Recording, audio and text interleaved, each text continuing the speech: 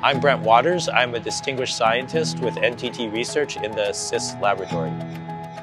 CIS, it stands for Cryptography and Information Security. We have a real commitment to becoming an elite lab. We're building a team. Right now we're in the phase of ramping up, and my job is to be able to bring the top talent in. So right now, there's a huge role, a lot of people storing information, sometimes intentionally, like when I'm typing an email. Other times it could be information where I just walk by a camera and things are stored about me, or when I'm using my phone, the GPS information is logged. So there's just so much more information generated now than, let's say, 20 years ago.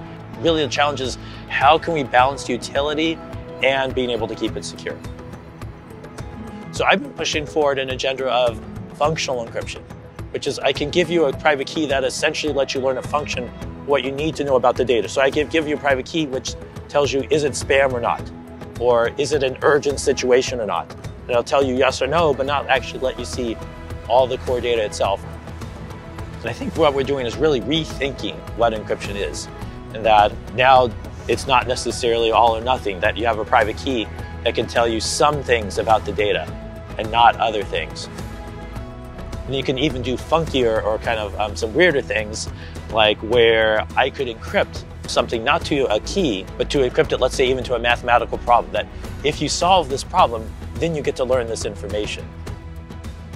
I think in the long term, what it does is it gives a user who wants their data to be secure more tools in order to do it. And if you think about all the information when you're doing all these activities and how you would feel if it got revealed, that lets you know about why cryptography is important.